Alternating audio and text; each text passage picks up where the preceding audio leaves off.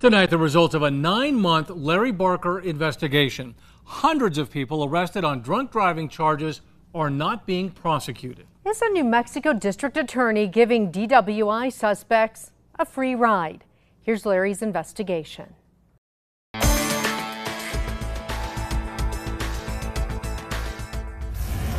bothers me a great deal. You're playing roulette with people's lives.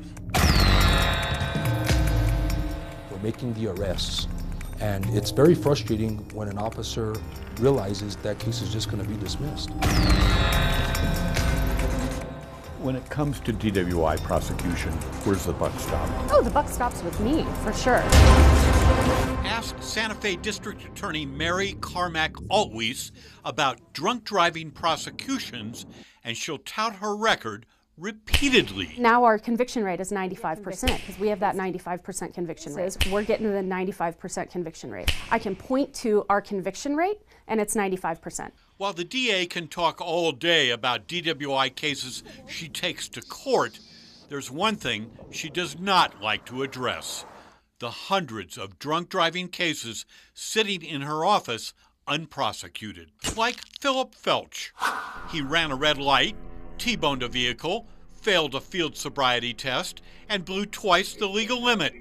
He was arrested for aggravated DWI, 5th offense. The case has been gathering dust in the Santa Fe DA's office for 2 years, unprosecuted.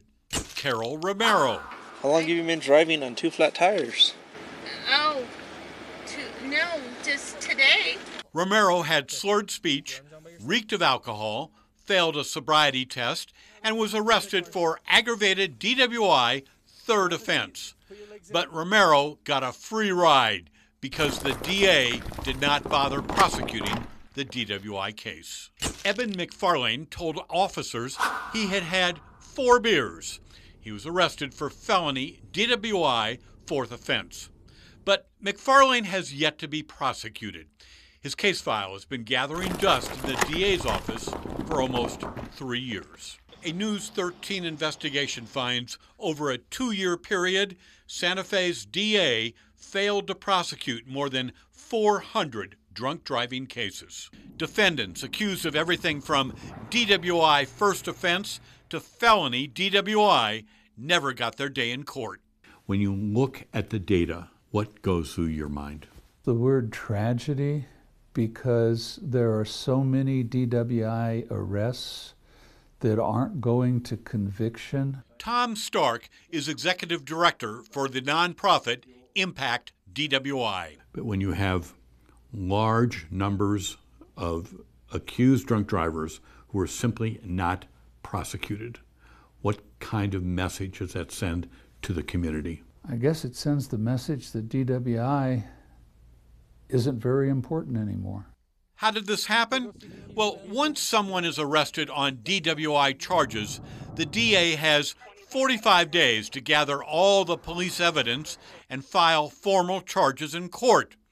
If that deadline is not met, then the case cannot be prosecuted. Santa Fe's DA says the 45-day deadline simply does not give her lawyers enough time to compile all the police reports, video, and test results necessary to prosecute DWI cases.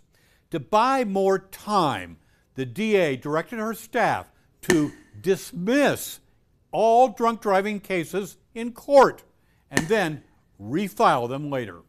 So we instituted a policy to dismiss every single case in order to gather all of the evidence necessary to prosecute those cases. Every case where we get the discovery, we refile. And if we refile a case in Santa Fe County, you're going to get convicted.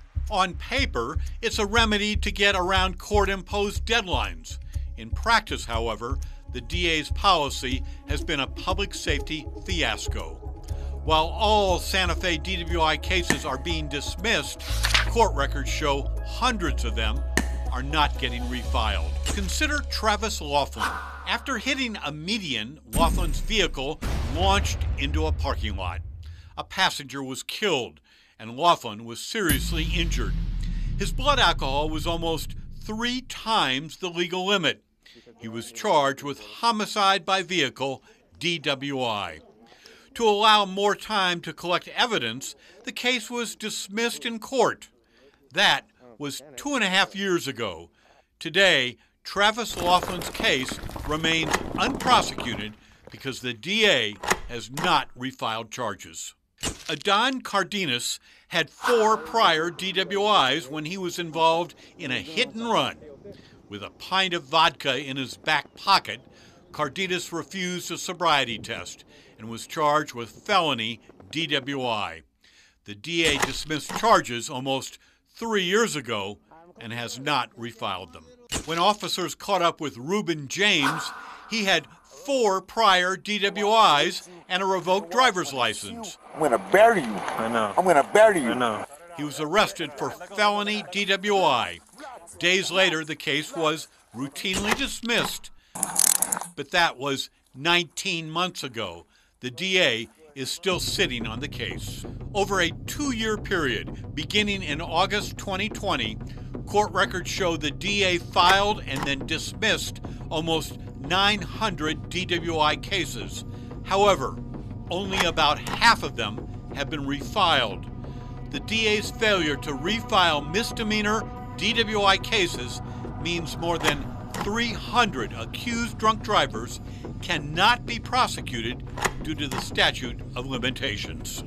Like Ramon Rivera Saravia, after he crashed his vehicle and admitted drinking whiskey and beer, he was arrested for aggravated DWI. But Rivera Saravia need not worry about going to court. The DA had 1 year to refile the charges. She didn't. The list of lost drunk driving cases goes on and on. Troy Tenorio, Dale Sturgeon, Jaden Potts.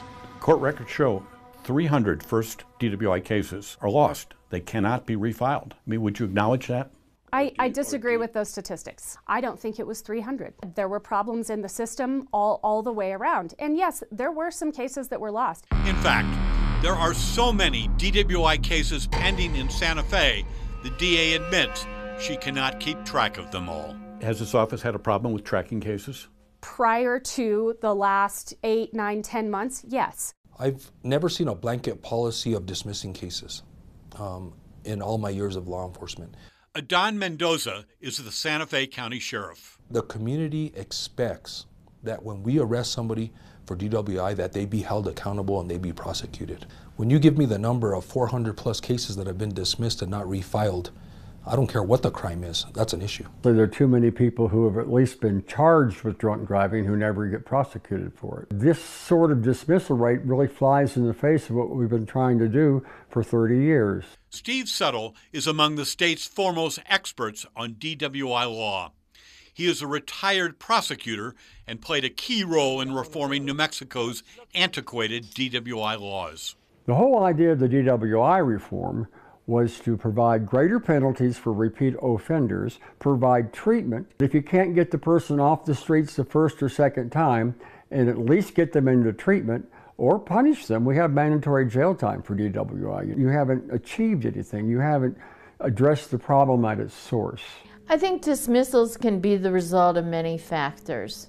But in Santa Fe County, this dismissal rate is being driven by a policy that was put in place by the district attorney. Rachel O'Connor leads Santa Fe County's Community Services Department. If you don't prosecute a drunk driver, what are the consequences? Well, I think that person doesn't get an ignition interlock. The person doesn't have access to treatment. There's no community service. All the sanctions that the legislature put in place to stop drunk driving, this person does not then receive. Do you feel like you owe any apologies for the prosecution of DWI cases while your term in office?